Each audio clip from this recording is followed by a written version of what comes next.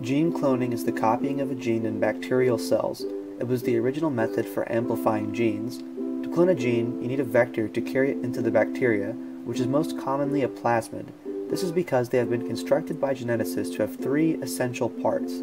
These parts are an origin of replication, selectable markers like antibiotic resistance, and a gene with restriction sites in it that is affected by the addition of new DNA, so that we know that the plasmid has recombined DNA on it. This gene in most plasmids is the LAC-Z gene, which contains several sites where the restriction enzymes will cut. To add the new DNA to the plasmid, we cut the plasmid and the new DNA with the same restriction enzyme. We combine the new DNA and plasmid DNA and hopefully form a recombined plasmid with DNA ligase. Then, we introduce our plasmids to E. coli and grow these bacteria in media containing ampicillin, which will kill all bacteria without the plasmids. We also add a chemical called xgal. Many plasmids will have reformed without taking on the new DNA, so we need a way to determine if bacterial colonies have recombined DNA or not. This is where the LAC-Z gene is useful. A functional LAC-Z gene will break down the xgal and produce a blue dye in those bacterial colonies, but a colony with new DNA inserted in the middle of the LAC-Z gene won't have this capability and will appear white.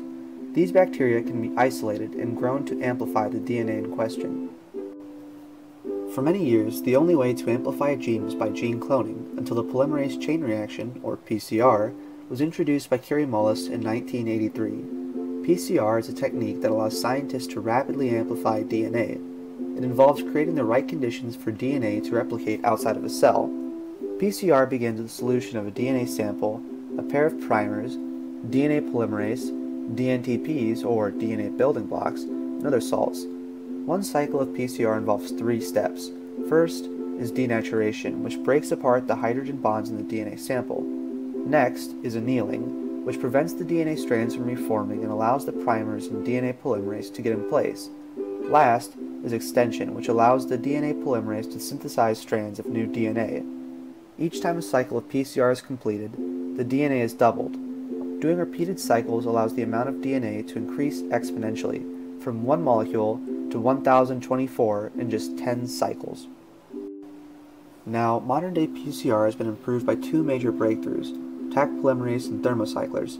Originally, the DNA polymerases that were used from E. coli were destroyed in every cycle of PCR involving high heat. Now, scientists use a DNA polymerase called Taq polymerase, isolated from bacteria that live in the hot springs of Yellowstone, which allows them to only add DNA polymerase one time to the mixture. Secondly, scientists developed automated thermocyclers that would automatically heat the samples to 90, 60, and then 72 degrees Celsius for each step in repeated cycles. Scientists no longer had to physically move each sample from water bath to water bath. Modern-day PCR is extremely important in research because it can identify the presence or absence of alleles of certain sections of DNA that identify paternity, ancestry, viral DNA, or causes of genetic diseases.